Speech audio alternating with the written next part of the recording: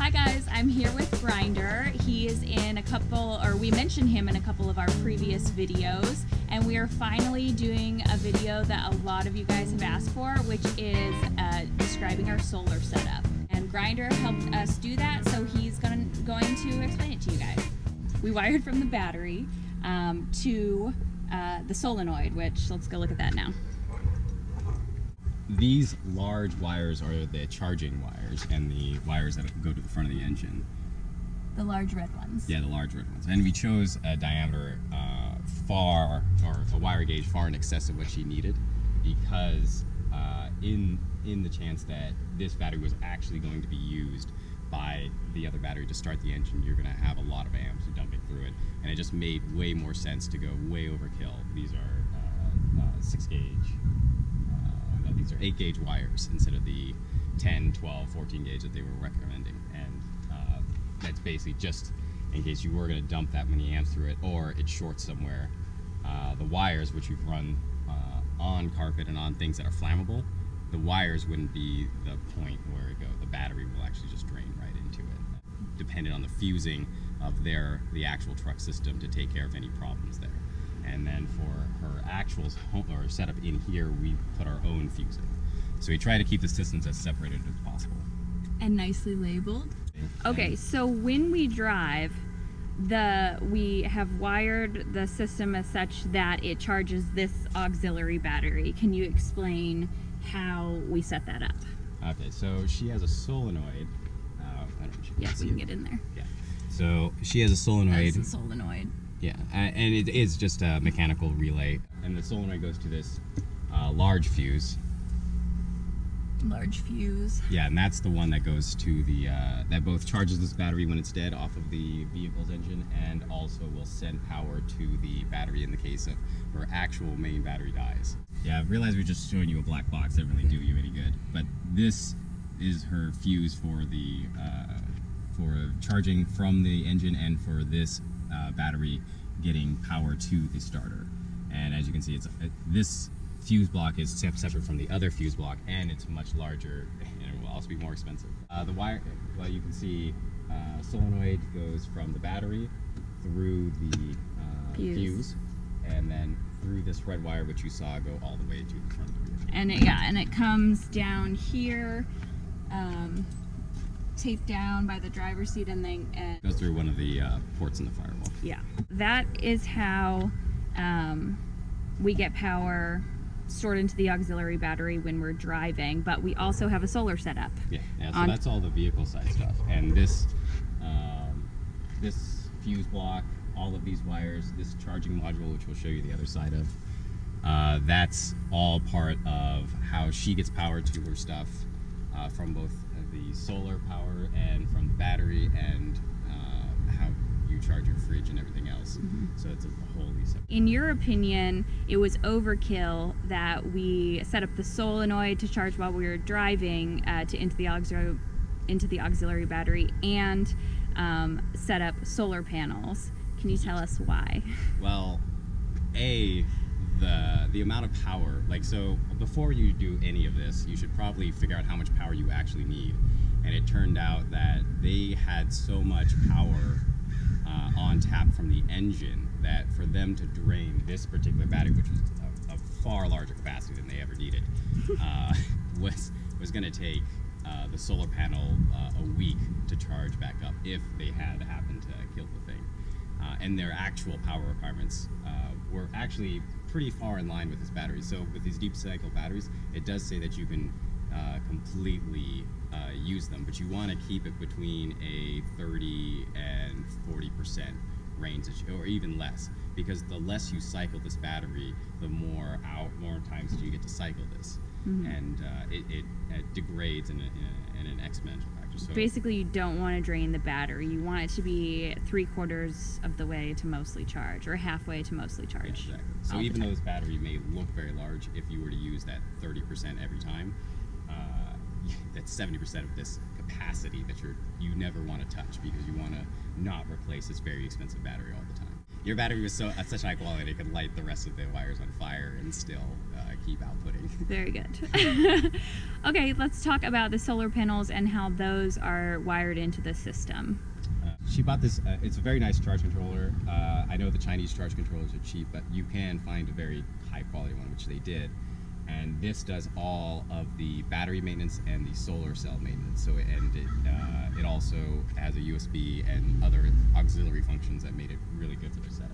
But these wires that you see coming out of it, one goes to charge the battery, and one set goes to charge the battery, and one set goes to the solar panel. Here it is from the front side again. We wanted this kind because it told us how much power was coming in and how much power we have left, basically. Her solar panels took an early fall, so a lot of this is repair. But they were ripped off when we were driving 70 miles down the highway in Mexico, and I brought them back and Grinder tested them and they still work, so we rewired them back onto the roof and they are attached in a more solid way, and Grinder will explain how he did that. So if you do buy these solar panels, they look a lot nicer than what these than they currently do. They've also been on the roof for 1.5 years at this point. And I think these are fairly good, considering it got dragged down the highway for I don't know how long. Yes. The flexibility of these solar panels and their durability, I think, is probably what you're going to want.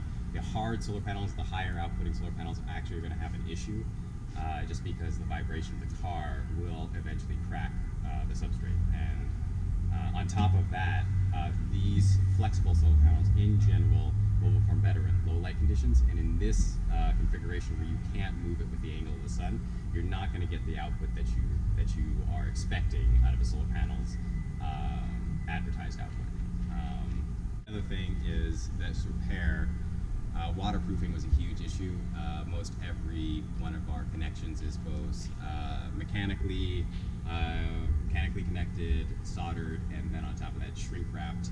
And in this case, they also have a high voltage insulating varnish applied to it, and the glue around there is a silicone that we basically put because those connections had to be completely redone from their original connections. The model actually has a really good original connection. We just and typically you can just like plug it in essentially, right? But yeah, they have rubber boots. You plug it in. They actually have their own proprietary charge controller that you can keep plugging in everything. But on a car, you're going to need to run wires of far longer length than you'd be willing to pay for these connections. Yeah. So because the solar panels ripped off the roof, we basically had to dig out the connections and rewire them manually. So that's what the deal with all of the gunk on the top is. That was for waterproofing. But if you buy these solar panels, generally you'll just be able to plug in your connection and then send the wiring down like we did, and I'll show you that here. So the wiring comes down this side of the panels underneath the box, and in through the door. Basically we didn't drill any holes or anything. It's just I guess slammed in the door, and then it's underneath the outer seal and over the inner seal for the door, and we felt that was good enough considering the insulation on the wires and the fact that her inner and outer seals were very well done. And better than drilling a hole in the roof of your car. Yeah, if you can get away with never drilling a hole in the roof of your car, it's good. If you want to do that, make sure you buy some of the rubber grommets and gaskets that you would need to seal that up, because that's going to be very difficult no matter what. So then these wires run down the side underneath our platform and over to the charge controller. Other thing we did is put these extra cigarette lighters in. And why did we do that, Grinder? Almost everything you buy has that's electric has a cigarette lighter as a way to charge, and that's going to be a little more like, I know USB, USB-C, all these things are going to be something that people are looking into, and her charge controller actually has USB on it, but USB has a limited number of amps, whereas these ones, especially a higher quality ones, and these turned out to be higher quality than the ones that came with the car, will allow you to pass more amperage through them. so you'll be able to charge things like your compressor without blowing out all the fuses. Our air compressor blew out all of the fuses for the cigarette lighter.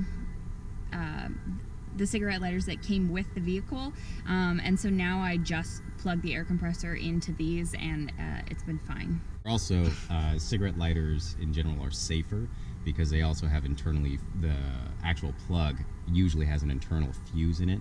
So even if all of our fusing and the solar controller and everything else dies in terms of safety, you still have at least that one more fuse. And that was a huge thing, I think, is uprating all the wires and making sure that everything was fused, because there's just so much flammable in a car, and it's going to light up very quickly if there is a fire. And we also made sure that every single one of our connections had that mechanical connection and soldered, and was insulated with the with some shrink wrap, and we also used all stranded wires, which is another thing. Don't use household wires in the vehicle. Basically, the stranded wires allow the flex that the solid wires will not. Eventually, the solid wires, if they're in a being flexed a lot, will crack, and then they'll cause shorts. So they'll be able to jump the gap, but every single one of those sparks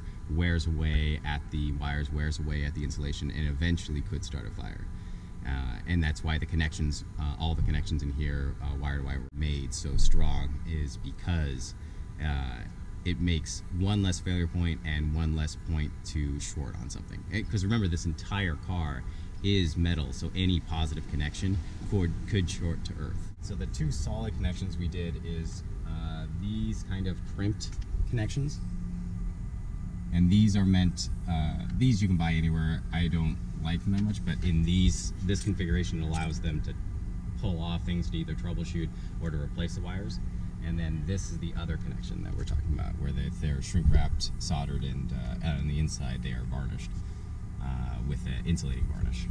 So we have two 100-watt panels on top, the auxiliary battery, the solenoid, all the wiring, the charge controller, and the fuse. And the solenoid. That's like the basics, right? Yeah, that would be, I would say an auxiliary battery, the charge controller, the solenoid are going to be the very, very basics, because you can run a backup battery system and your house system off of just those things, because her charge controller has the USB to come off of it. It doesn't matter the battery capacity, you could always upgrade and then run everything off of the front of the car, because I mean you have a V8 generator in front.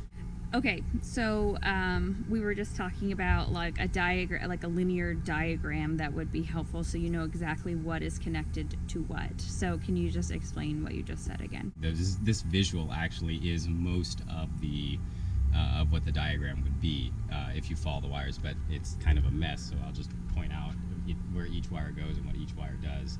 From the battery, and through the battery it connects to the rest of the truck, is this large gauge wire that comes to this fuse, this 200 amp fuse in its own fuse block, to the solenoid and to the positive terminal of this battery. And then this negative terminal goes to ground, which you can ground anywhere on the system. In this case, we actually had access to the frame because we had pulled the carpet out, and we also have it grounded at the front, but with a smaller gauge wire. From the solar panel, you saw the wires go all the way down, goes into the charge controller, and these terminals down here at the bottom. So one of the pair, the red and black, right, goes from the solar panels to the charge controller, and the other pair, red and black, go to this fuse block, and then from the fuse blocks it goes down to the terminals for this battery. And it's only the positive that we've had fused. We ground everywhere else, either to the body or to this negative terminal, which again is then to the body.